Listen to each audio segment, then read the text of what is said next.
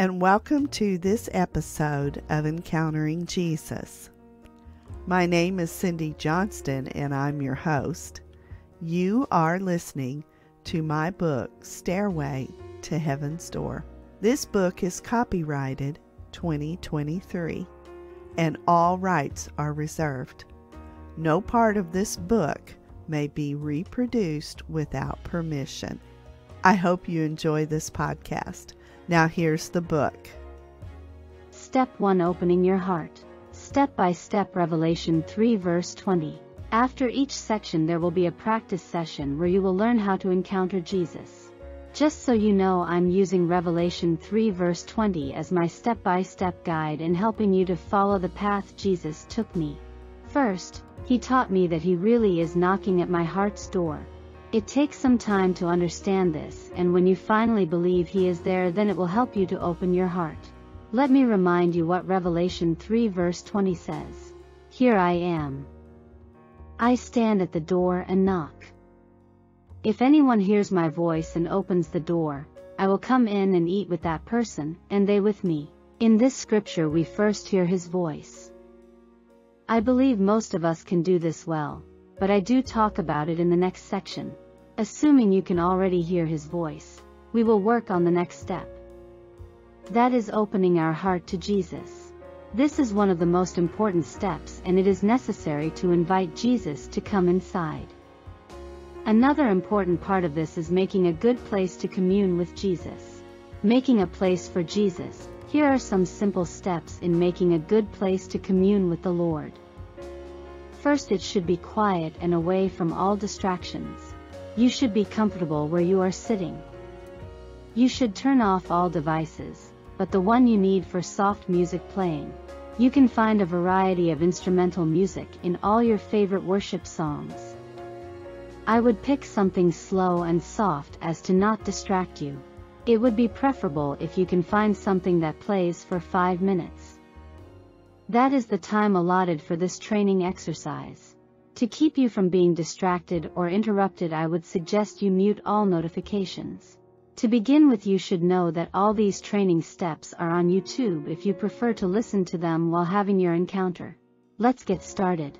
Eyes of our heart. When my encounters began, Jesus spent a lot of time teaching me how to encounter him. I found I had a lot of limited ideas about what it means to experience him in the Spirit. The truth was, I had been seeing and hearing in the Spirit for many years. But I was not using my heart so much as my head. I believe that was what made all the difference. As I've already said, I had no idea we had eyes in our heart. I thought that was a metaphor. And when I heard of people meeting with Jesus in the Spirit, I thought that it was in a way that they could see and hear, like I had been doing all these years. Over time, I have come to realize that there are many different ways to connect with Jesus in the Spirit. Like with the 3 ways we saw the people of Jesus' day heard God the Father speaking to him. I now understand that we can move through many layers in the spirit realm. As we go deeper with Jesus and connect with his heart more firmly, our sight and hearing become increasingly clearer and more direct. Western thinkers and the suspension of disbelief. Let me talk a minute about the practical side of all this to help you make the shift from your head to your heart. When you have strong emotions in your heart, you feel them. For you, they are real, and you typically don't question the feelings as much as what you are thinking or believing that ignite those feelings. We are always guarding our hearts by deciding on what we will believe. And yet there are times that we set aside reality to enjoy a good movie or a captivating book. We do this because we know the benefits and pleasure in taking time to be caught up in something fun, even if it isn't real.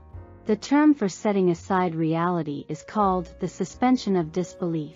Children do this naturally because their critical thinking skills have not been fully developed. They don't mind looking silly, and when they enter into a pretend playtime, they can fully embrace the imagined reality because their hearts are wide open to anything. I experienced the suspension of disbelief in connection with encountering Jesus during my sozo and theophostics prayer times. For me, this wasn't the ignoring of reality as much as it was accepting of his reality. I think that is what faith is. the setting aside of our need to have proof all the time and just believing in what he has told us. When I entered into those times of prayer expecting to see Jesus, he showed up. It was amazing, and I believed in him even more. And just so you know, by using these techniques, I was healed of some very intense traumatic memories. But to enter into these situations, I had to set aside my need to have everything make sense in my head. I trusted my counselor and I trusted Jesus. My heart was open to what he wanted to do. Because of this, I was able to embrace the encounter like a small child. I believe this is why Jesus says that only those who come like a child will see the kingdom of heaven. Children easily set aside their need of proof and explanations when they play. I actually saw how to set aside my disbelief by watching children praying for the sick. They do not stop and analyze if something will work or not. They hear from God and then run with the suggestion. Being childlike, we will set aside our need to analyze everything in our heads and simply enjoy the moment in our hearts. Here are a few tips that I discovered along the way. If you do see Jesus sitting with you, then acknowledge him there. I know that sounds strange, but these encounters are not thundery visions where Jesus shows up in his glory. Just the opposite. These are very sweet and gentle encounters where Jesus shows up in a way that we can relate to. Because Jesus comes very softly, it is easy to ignore him or think you're just imagining him with you. This is all part of the transition from head to heart. I also find it helps to look at where he is standing or sitting and acknowledge him there. When I first started meeting with Jesus face to face, I wouldn't share my thoughts or feelings thinking he was able to know all that. But this is about developing a true relationship with him. That means we will need to be real and work to connect and communicate with him. When I suggest you share your feelings, I'm talking about personal feelings. Like how you love him or how he can help you draw closer to him. I would encourage you to leave your prayer needs out of these face-to-face encounters. I have found that whenever I start asking Jesus for prayer needs, my mind kicks in again and I lose my heart-to-heart, spirit-to-spirit connection. I think it is best to talk about prayer needs another time. Another thing I have found is Jesus likes it when we ask for help specifically. If I'm having trouble focusing, I ask for help. Or if he seems a million miles away, I ask him to help me feel him closer. Whatever you need him to help with, ask. You will see an instant response. It reminds me of the guy Jesus heals of blindness. After the first prayer, he saw people like trees. But then Jesus prayed again and he was healed. This is all a process, and we just need to keep responding to what Jesus is doing. Talk to him and open up about what is happening. If you feel silly, then tell him. Ask him to help you maintain a childlike attitude. He will do it all for us. We just have to keep asking and believing. As you practice these encounters with Jesus, it is best to find a place that is quiet and will be without interruptions. Again, I would advise you to turn off your devices if possible. I have found that after I go through the work of setting aside my critical thinking and enter into a childlike place, it can be very disappointing to be interrupted. With your devices off, there will be nothing to break into your special times and bring you back to your earthly reality. Back when my encounters began, Jesus came to me on earth and taught me how to open my heart. This is where I want to begin with you. I want you to picture your heart as a flower and choose to open it up to Jesus. I first saw my heart as a rose, now I'm seeing it as a sunflower. You choose whatever flower you like. Opening your heart like this is something you will want to keep doing every time you are with Jesus. You may think you are just imagining that you are opening your heart, but what you don't know is that symbols and metaphors are one of the languages of heaven, which means Jesus actually understands what you are saying to him. And he will come into your heart when you offer it up to him this way. I do this several times a day, and more times than not I do feel him come in. But if you don't, please don't worry about that. I didn't learn how to do any of this quickly because it is a process. You should keep in mind that Jesus is a gentleman and will not force his way into our hearts. That is why we have to invite him in every single time. Another thing you should be aware of is that as you picture your heart like a flower opening up to Jesus, you are transitioning from your head to your heart. In a way, you are moving from your earthly reality to his heavenly one. Something else is that when I began having encounters, and even to this day, the best way to bring me into a better connection is through physical touch. That is why I often will feel Jesus take my hand or put his arm around me. If you sense this, respond to him.